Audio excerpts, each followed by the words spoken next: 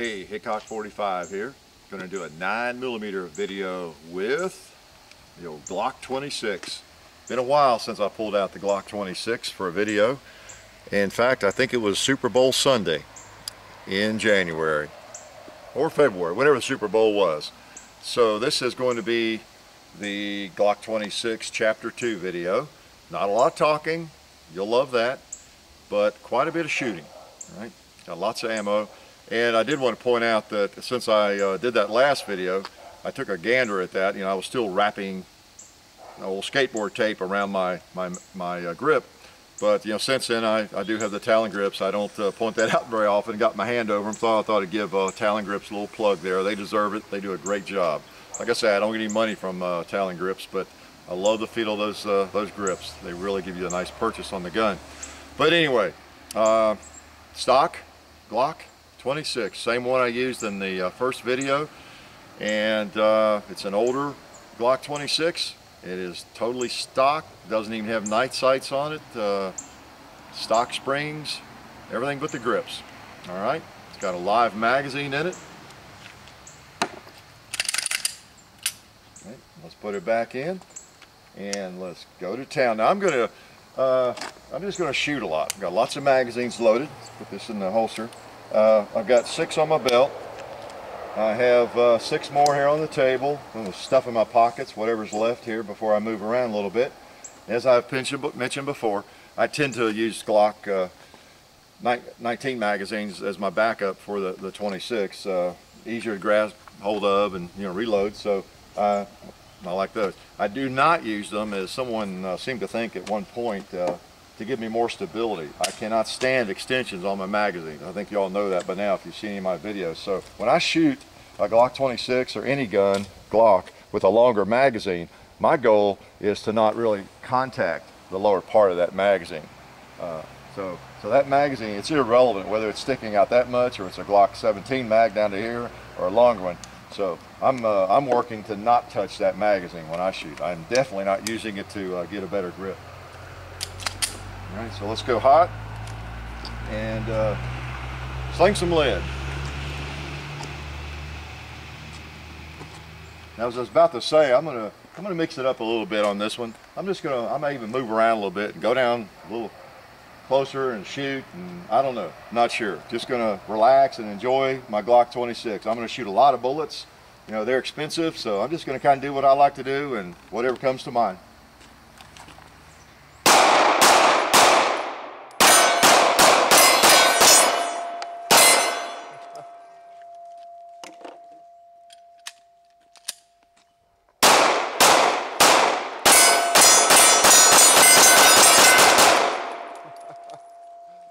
Lots of fun. Oh, let's see.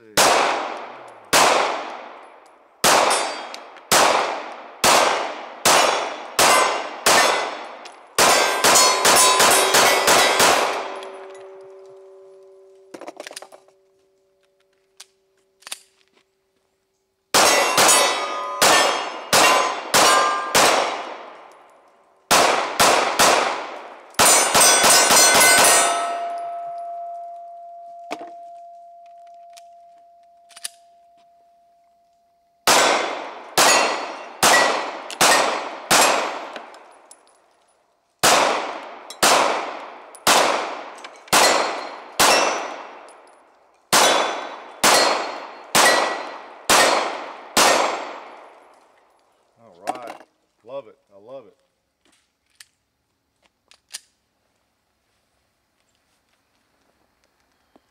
I like that bowling pin target. I'm going to pop him a couple more times. It's fun to shoot things close occasionally. You can't do that with steel.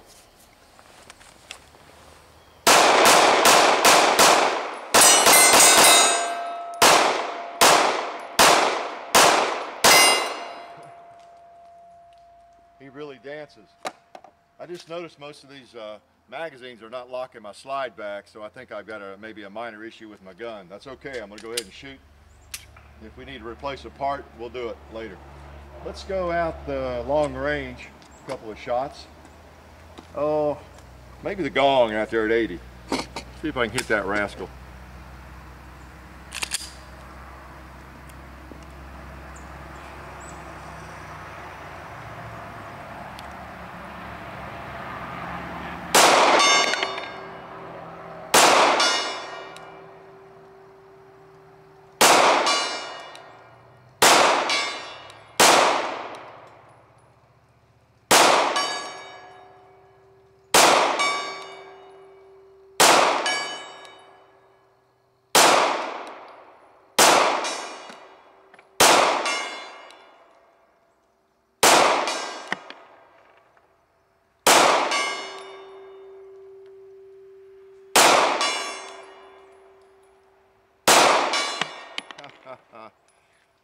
Nice, nice. Let me pop a couple animals off if I can. See if old Mr. Billy Goat wants to fall.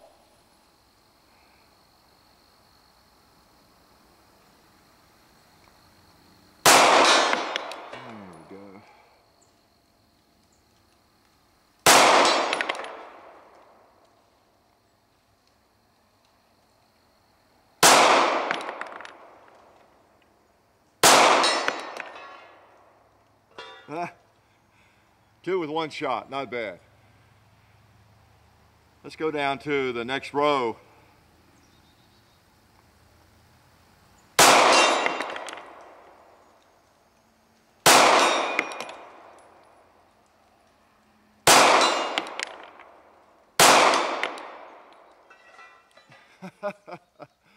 Let's just keep rolling them.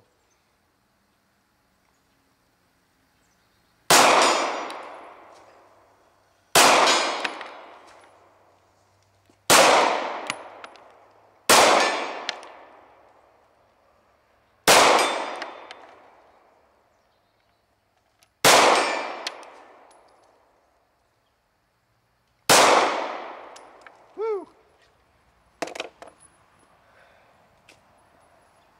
That is fun. Again, one of the things I like to point out and hopefully demonstrate is that these little babies are accurate at long range. Sometimes I think I ought to be carrying this gun. I don't know that I shoot any of these little Glocks any better than this one. One of the things you notice I'm doing here, of course we're kind of informal in our little videos, like the Talon grips are wonderful. I usually add a little strip of skateboard tape right there on the very base anyway, because I kind of got used to that from my own jobs I would do. I would tailor it to what I like. So it's kind of nice having the wraparound Talon grip where I don't have to do anything if I don't want to, but I do cut a little piece usually put right there. So it's kind of nice because I used to have to cut so many strips and meticulously, you know, put them where I wanted. But this little thing amazes me how accurate it is. Okay, let's see. I've got 4 or 5 more mags, so let's just let's go down range a little bit and play.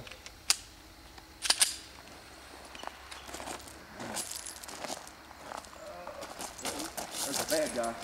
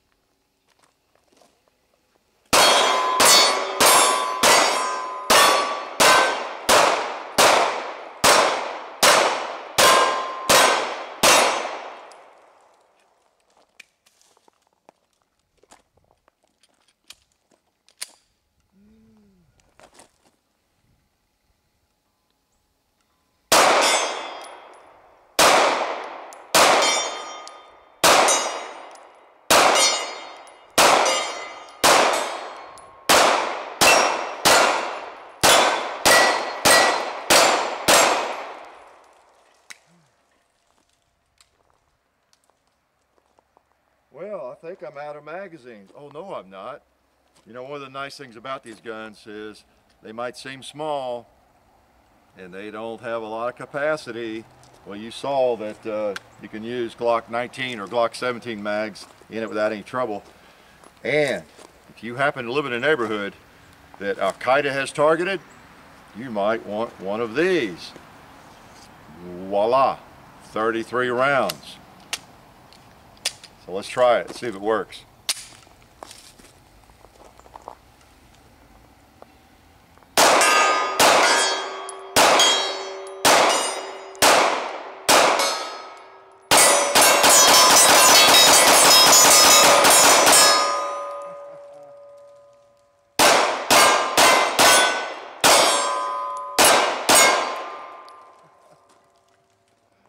How's that for a rig? So These little babies are so versatile. They're so much fun. Glock 26, what can you say? Shoots at all ranges, just like it did on Super Bowl Sunday. Hasn't changed a bit. I don't get it out often enough. This ought to be my primary gun, I think. It just is so easy to shoot. Well, I say shoot well at long range. Now, I'm not picking off flies across there. Some of you guys probably could take your custom 1911 or any gun you have maybe and actually, you know, pick off a really small target across there pretty well. I just like to shoot fast and shoot reasonably sized targets, as you can see, but they are at 50, 60, 70, and 80 yards. And